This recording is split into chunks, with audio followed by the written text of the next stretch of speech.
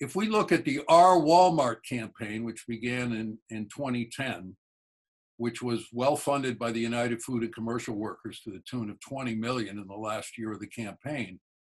This was a campaign that relied heavily on social media and public relations, what they called a militant minority, but what ended up being strikes of 2 or 3 workers at stores of 300.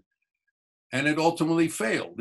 It succeeded some in shaping a narrative around Walmart, but it was not a real worker organizing program.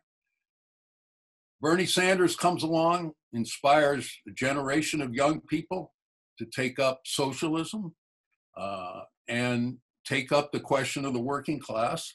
And now in the Amazon situation, which is an equally large and challenging company where we're dealing with a blank slate organizing situation, we have nothing in this company. We have no union base.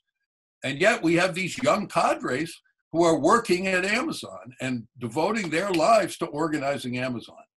And that combination of the left and labor is what ultimately is going to rebuild our base in this country.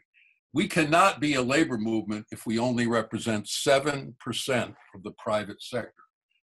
So this Amazon thing, it represents a change in how we do organizing because we have socialist comrades working in those facilities. You cannot organize a corporate giant like Walmart or Amazon as a union without cadres. That's the story of the CIO. That will be the story of our own rebirth.